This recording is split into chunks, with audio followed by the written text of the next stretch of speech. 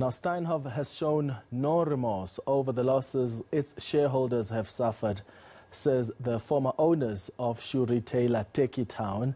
Their hope for liquidation proceedings to go ahead today have been stalled by another challenge by Steinhoff over the court's jurisdiction. Lindsay Dentlinger is following that story for us and joins us now. Lindsay, thank you so much for making time. Why is Steinhoff trying to stop the liquidation? Well, Clement, it's quite a protracted battle that some of which played out last week in this court, and that really has to do with jurisdiction. Steinhoff not of the opinion that this court, the High Court Division in the Western Cape, has the jurisdiction to accede to an application to liquidate a company whose headquarters and it's registered internationally. But the court here found that it could go ahead, given that there is a South African subsidiary to Steinhoff, and so we had expected those liquidation proceedings to get underway here today. But again, Steinhoff International Holdings, based in Amsterdam, a set of financial creditors as well as the administrators who are working on this global settlement, making an urgent application in this court today, again to challenge this jurisdiction issue.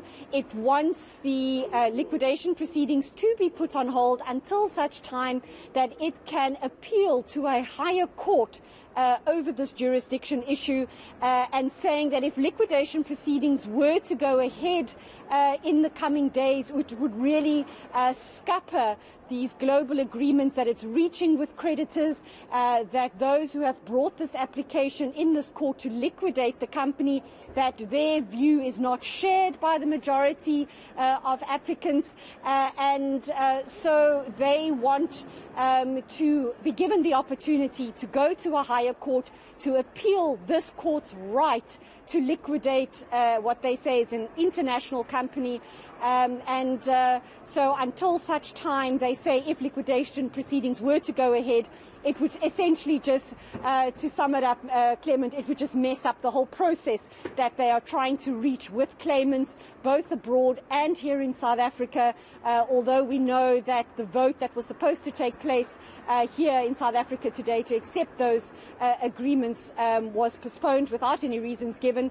But let's take a listen to one of the legal representatives of Global Steinhoff explaining to the court why it believes it shouldn't be allowed to proceed with these liquidation application. Where we are now, where the Steinhoff Group is now, is the product of years of negotiation, of very, very, very difficult discussions and negotiations by the new management of Steinhoff with creditors to find a position which is in everybody's best interest. So we submit with respect that even looking on a micro level at the applicant and its alleged prejudice, I've already addressed your ladyship, there is no prejudice really, because the insolvency law guards against prejudice. If these assets leave South Africa, with respect, that's the risk that will have to be taken. If they succeed at a point and they get their winding up order, they have their remedies available. But to hold everybody now to ransom and to prevent the global settlement proceeding, we submit with respect is unwarranted, and the prejudice is very, very heavily weighted against the applicant and in favour of the general body of creditors and the affected parties, the interested stakeholders, and that would include employees, creditors, both actual and contingent. So ultimately, as your ladyship knows only too well, when you balance prejudice, you don't often find that there's no prejudice to anybody, or to only one party or not another. You've got to balance it. It's a balance of prejudice. Are the former owners of Tekkie Town happy, Lindsay, because they are the ones that brought this application, and they've been saying that Steinhoff is just stalling? Correct. correct. They're saying this is a stalling a tactic by the global retailer, that it's had years to show some form of remorse. They sold their company to Steinhoff for 1.8 billion rand, and we now know those shares are not worth what they got in exchange. And so ultimately they're saying that the company's had all this time to make amends. They haven't done so, and they are of the firm belief that Steinhoff is insolvent, and that it will actually be using South African regenerated money, for example, from Pepkor Holdings, money that's made by Steinhoff here in South Africa, to settle these claims all over the world.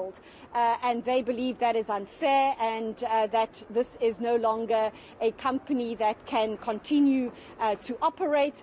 They want their money back. Ultimately, they even want their company back if it can come down to it. So yes, Clement, obviously not happy that today these liquidation proceedings couldn't get underway, and we wait to hear, possibly as soon as tomorrow, for the judge to rule on whether she will hold off on those liquidation proceedings to allow Steinhoff to appeal.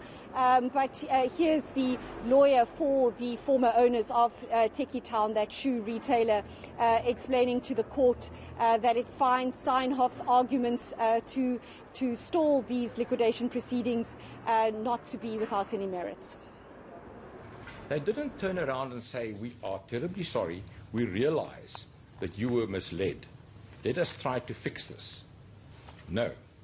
These are just alleged lies, alleged irregularities that never happened.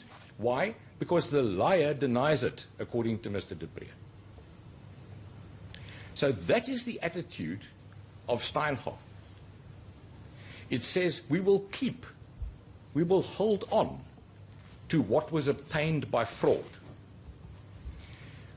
While we were in sole control of the South African companies before they were listed, before they became public companies, we passed these shares and businesses on to the place where they now reside, within Pepkor.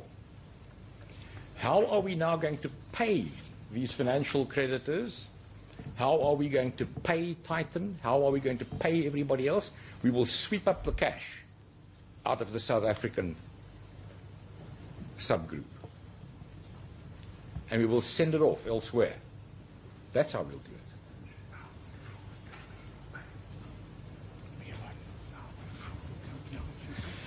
That cash comes also from the company that was, to put it as it has been put in the papers, stolen from the applicants. Thank you so much for that update to Lindsay Dentlinger.